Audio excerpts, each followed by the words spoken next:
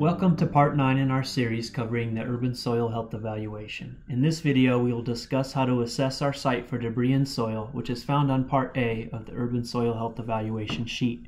Contact us at the email shown to obtain the evaluation sheet.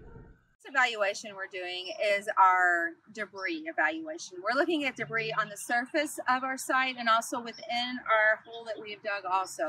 So when we talk about debris at a site, we're not talking about just rocks. It could have just been rocky soil. So we need a little bit more indication than that. So we're looking at glass, construction material, concrete. Those are the things we're looking at to see with the debris. The debris helps us indicate maybe a past use of this site. Urban sites have been populated for hundreds of years, and this lets us know some of the past uses. It gives us some indications of what happened before them. So if we look at our site here, we don't have any debris on the surface, so that is good.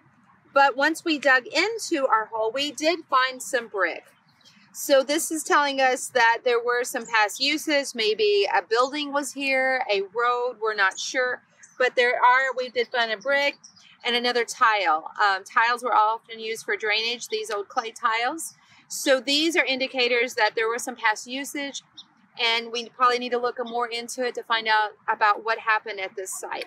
So debris is really important to know when we're looking at sites to give us some indication, not only of how well the plants will be able to establish themselves, but also to know if we need to worry about contamination.